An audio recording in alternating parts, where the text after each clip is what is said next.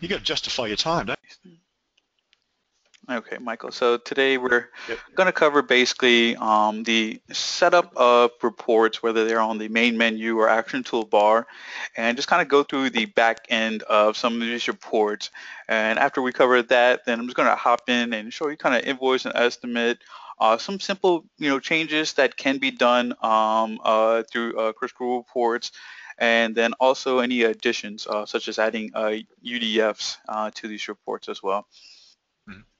So first, just gonna start, and as you can see here, this is what we refer to as reports on the main menu. So your financial, your WIP reports, your payable reports, sales reports, production activity reports, and so forth here. Basically, any pull up an order here, any reports that we see on what we refer to as the action toolbar are kind of your estimates, work orders, invoices, and service tickets, and so forth. So basically your two main setups, two main reports there, and then under setup and reporting setup is where we could find these here. So basically your two main folders, reports on main menu and reports on action toolbar. Some of the other reports that we see here are basically your quick reports, which are these reports right here if you ever use it for the closing process at the end of the day or beginning.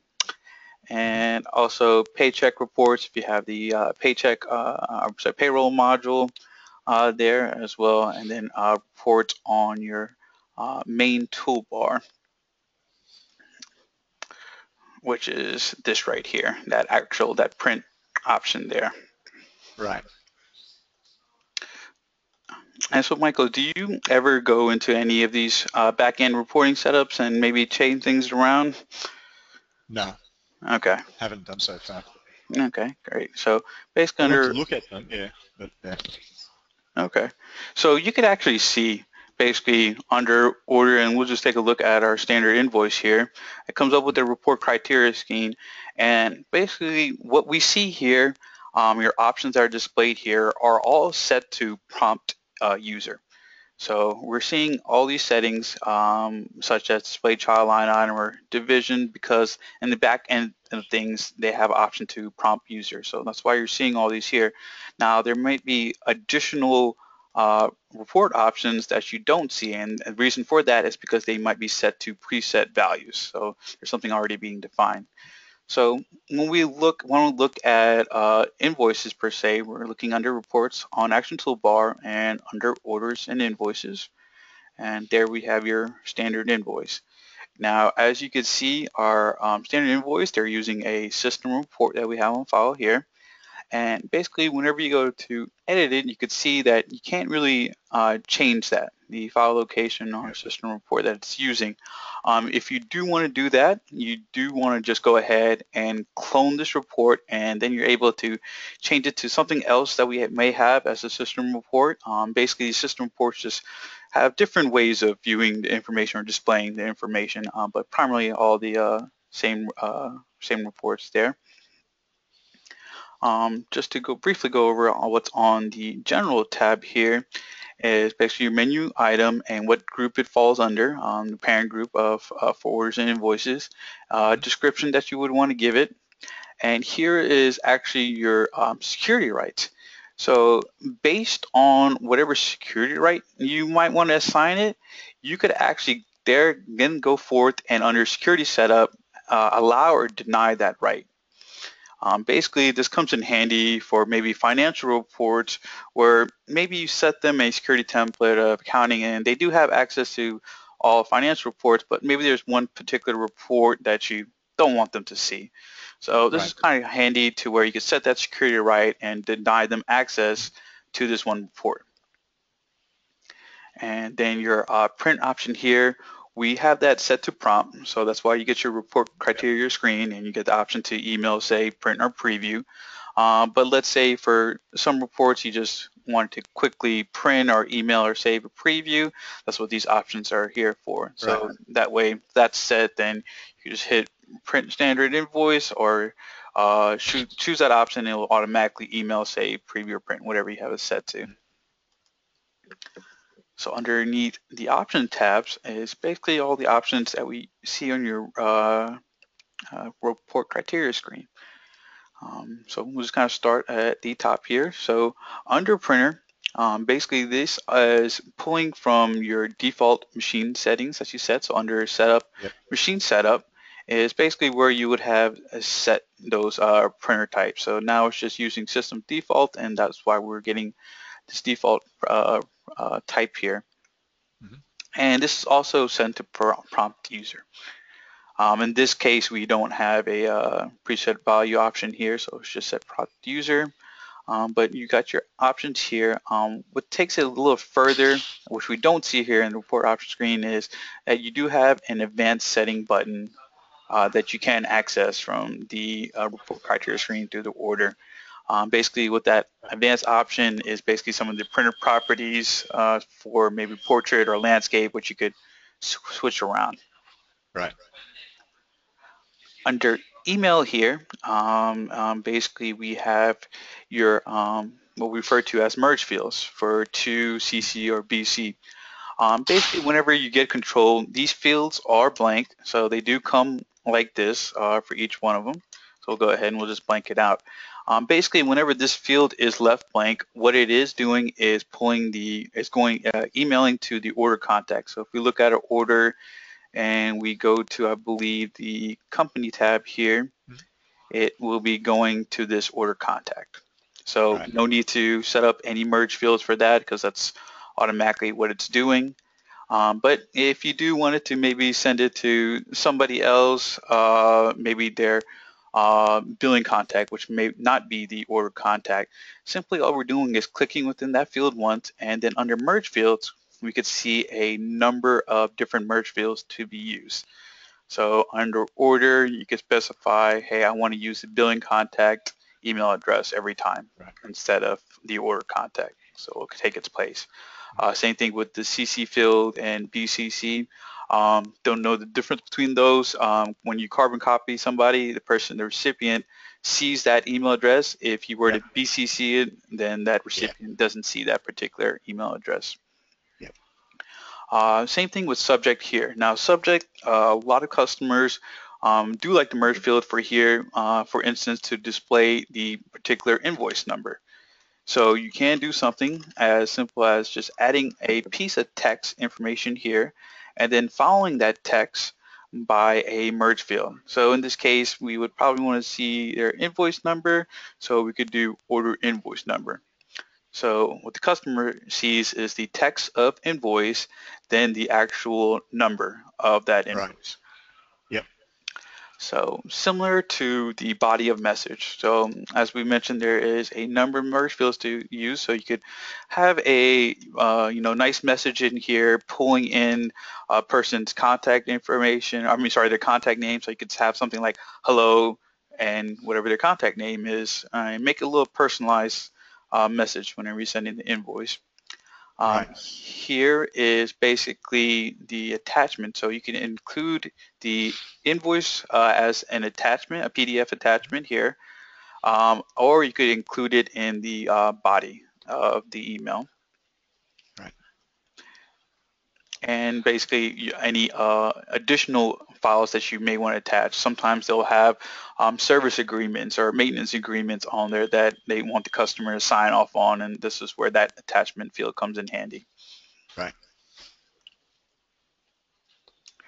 Alrighty, and then here we have your options right here, and actually right here you could actually see that you could default some of these options and just keep it as preset values. That way some of your coworkers, whenever they go choose, don't even have the option to select these here. That's really kind of the purpose behind that, and that way they kind of forced to go through the report menu setup, and depending on their security access, some of them might not even have access to it, and that way everybody just has one standard invoice and they're not changing the options on it.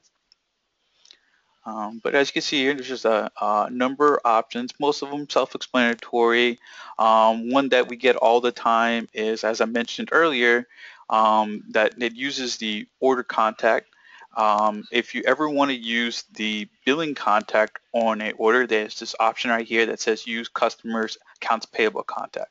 So Right. that will therefore use the billing contact instead of the order Yeah. contact there. Yeah.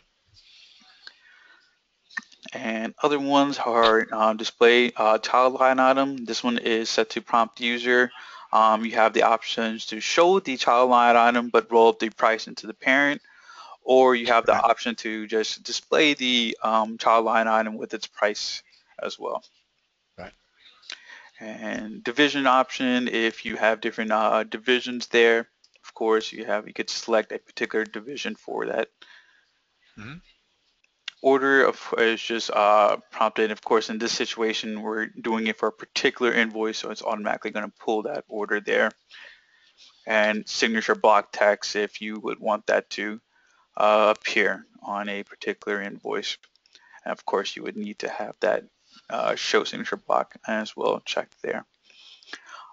So simple ones for invoice, invoice estimate, and service ticket, all about the same. This is also where you would go to if your customer report ever came to you. Basically, the procedure for that is just taking a simple system report, cloning it, and then selecting OneDrive. And whenever you hit browse, what it should do is go directly to your reports folder, which contain your customer reports. And from there, you're just selecting any report that you have there. Right. Yep. And I can do the same on the estimates as well, can't I? Correct. So under reports on action toolbars, there Right. we have your estimates and quotes and your standard estimate here. Right. So a little different than your order options. Yeah. But all the same sort of principle as far as merge fields and then your options here. Right. So reports on action toolbar, little simpler as far as the different options go. Basically, when we're looking at reports on main menu, this is where customers like change things a lot. In particular, one thing that we get that a lot of customers, including yourself, probably run is your AR summary and detailed report.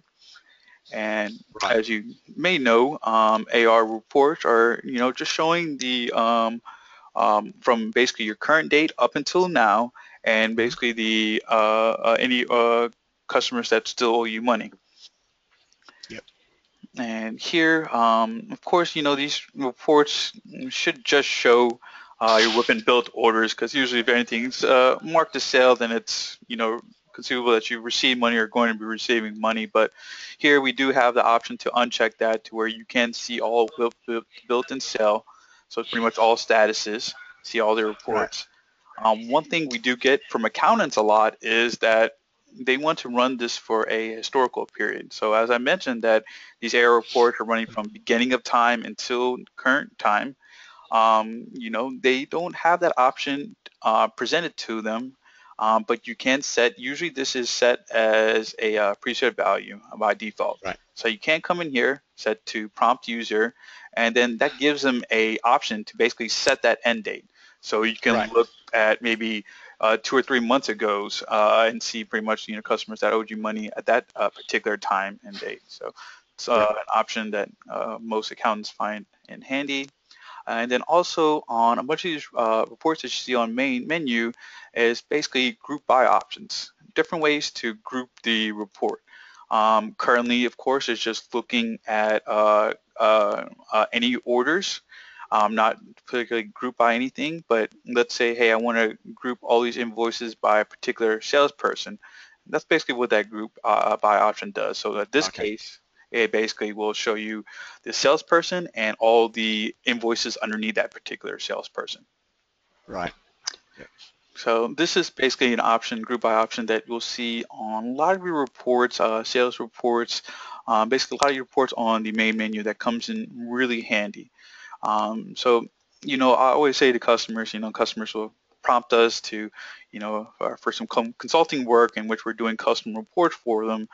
So always kind of let them know, hey, first you want to look at your report menu setup and see what you could do from there underneath those Yep. settings. There's a number of options for group by or showing particular information. If none of those work for you, then we could try to go to see what we could do custom for you. Yeah, because the one I was trying to figure out was actually being able to report by actually what printer was being used and include that in a report somewhere, so that like if I could do a report that would say that through this period of time, these were the total sales, and then it was a dollar breakdown onto whatever printer was allocated for that during that period. Okay, got you.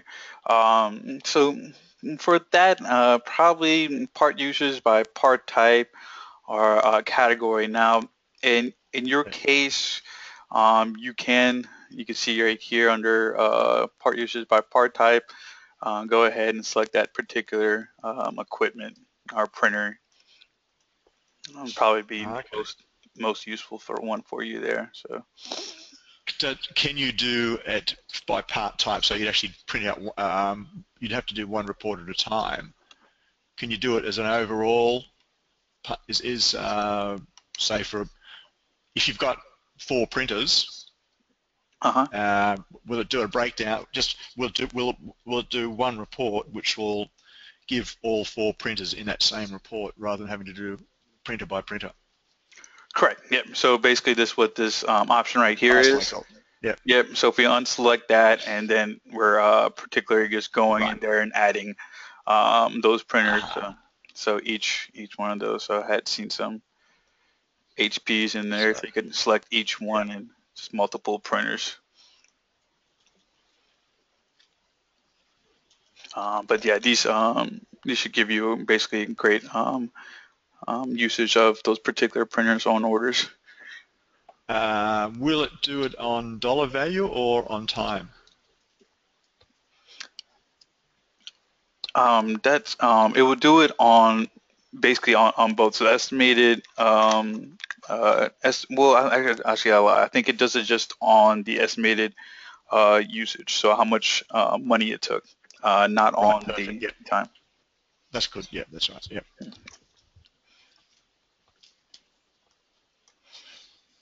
Yeah, part usage ones it's a great one. Especially if you also as you may know in control, everything is based on your estimated. So if you're using that function of actually posting actual usage, Hmm. your estimated versus actual cost summary by order. It's a great idea because as you know, Michael, whenever you first were in startup, you basically set up these parts and their cost. Yep. And basically more than likely just average, guesstimate at that time. Whereas as you're going through production, having your production people maybe post the actual time and usage on these parts, and that estimated versus actual cost summary gives you a better idea of maybe, hey, maybe I need to increase some of these unit costs on some of these parts. So Right. that's Yep. a great report to use Yep. for that.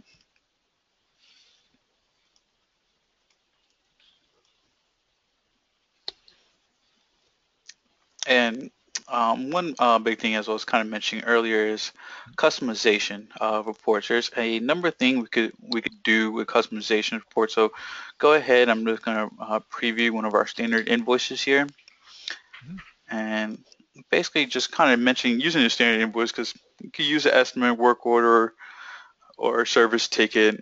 Same kind of principles of just simple changes you could do to this report to kind of make your own. So here, usually I don't have a logo here, but this is where kind of your logo is and your Yep. company information and so forth. So if we had shipping on this, and if we're going to a particular shipping location in the middle, we would have that ship to address. On the left side, we just have the build to and order contact there, and then on the right, the created date salesperson and that salesperson's email address here. Hmm. Number of things we could change up.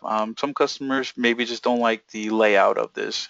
So something more to your, something if you have like a design or maybe sometimes you have graphic designers that, hey, I want to go a little outrage. basically, you just send up a mock-up over that, and we could tell you Yeah. or get it close to what you're looking for. But sometimes just removing things and rearranging things, that's simple enough. Won't take much time to do. Basically, anything that you could kind of think of to add or maybe remove from this report, you just throw those ideas at us, and we'll let you know if it can be done or not. Yep. One thing that we get is basically adding custom fields to this, which we Hmm. can. And basically, you might have heard of our user-defined fields, but on a order here, under user-defined fields, is basically where you Yeah. can create your custom fields. To do that, of course, was just under setup and user-defined field setup. But basically, create a number of custom fields that you would like to have here, whether they be text entries or date or a number or a checkbox, whatever UDFs you want here. And if you would like to, have those UDFs basically like maybe a custom message or a field or selection list that you want to appear, then we could add those UDFs to a report. So Right. just taking it Yeah. a step further and just adding any custom fields you want, which doesn't take isn't too hard and doesn't take much of training time to do that.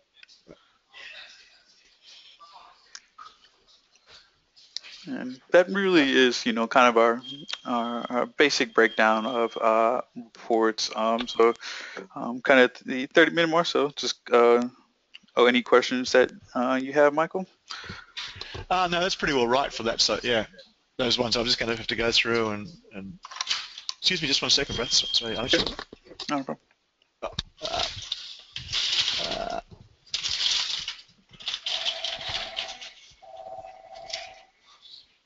uh, right. Sorry, Prath. Yep. I'm back with you. Oh, okay, great. No problem. Yep. So just kind of open floor. So if you don't have any questions about reports and setup per se, any other questions or issues I could help you out with today? Just if can you actually take control of my machine and have a look at those, or see what I'm doing? See what I'm doing with those usage where we start doing the double-sided is the only one I'm concerned about. Oh, okay. Yeah, sure. I could. I would have to just get off the webinar here, and so in probably in the next 30 minutes, I'll be able to hop off. Of course, if we ended Okay. early, then I could just Yeah. hop off as well. Yeah. So, Well, uh, actually, you could probably bring it. You could probably bring it up on your screen. So if you bring up say an estimate, which is on a like, oh, I go on this one, yeah. So yeah. I'll probably it's probably better off if you're going onto a hard substrate. Mounting it to or Oh no, no. Sorry. Say you're doing printing direct to core fluid. Do you have anything in there that printing direct to, rather than just on a a vinyl? wide format print? Oh, oh, this will work actually. If you go up to, okay, so material. So what we're doing, length of, so It's like a 4x3 using HP onto vinyl.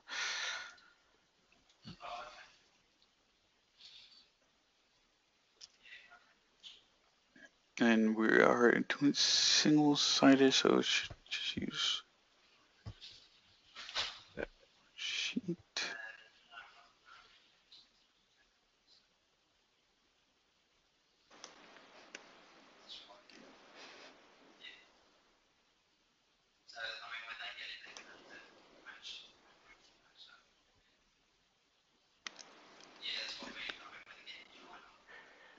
Maybe that's what you're saying. Instead of using vinyl, probably using an actual um, yeah, sheet. yeah.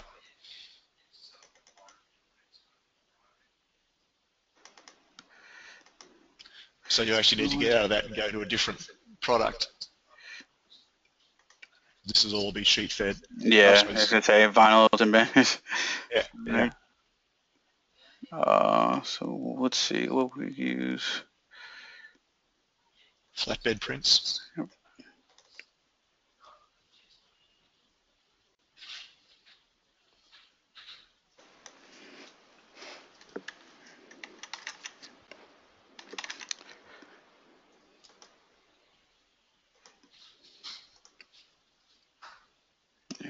acrylic sheet.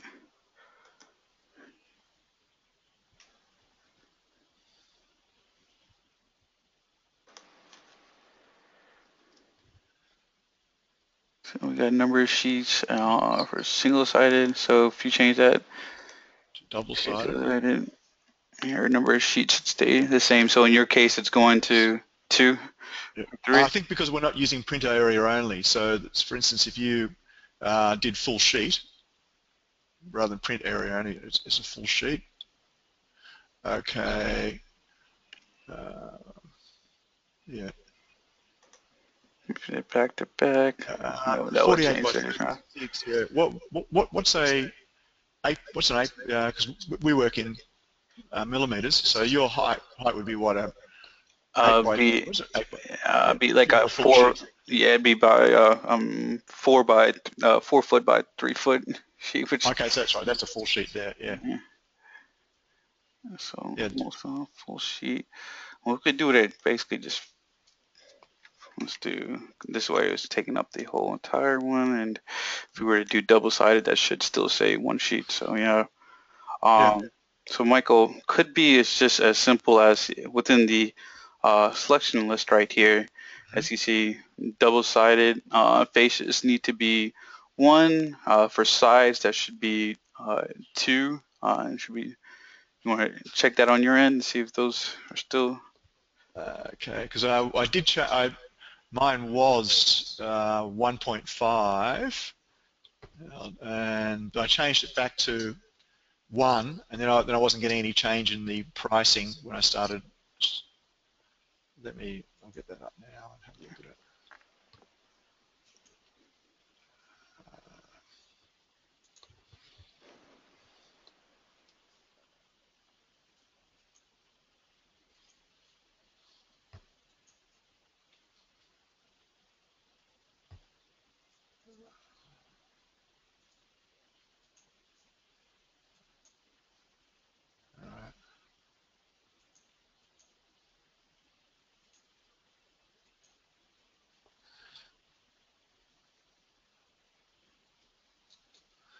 All right. My whole layout looks different.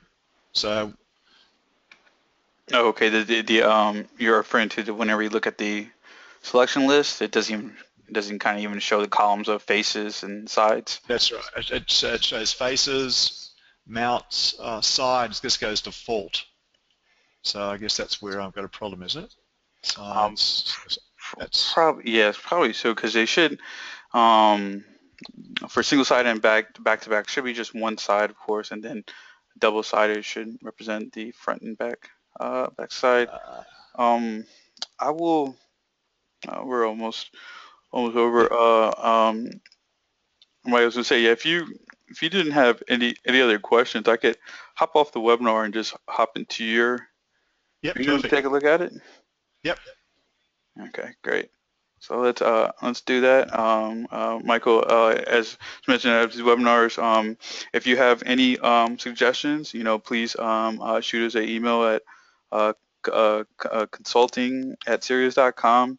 Any suggestions at all for any future topics that Yep. you had in mind would be great. So with that Fantastic. being said, thanks for joining today, and I will give you a call right back and hop into your screen and see what's going on with double-sided there. Okay. So how would you like to? Just want to? Do you want to stay talking to me or? Yeah, well, I'll You, actually give you a call, a direct call back on the okay. phone. Okay. Okay, great. Fantastic. Which number do you have for me? Oh, that's great. Good point. Let me see here.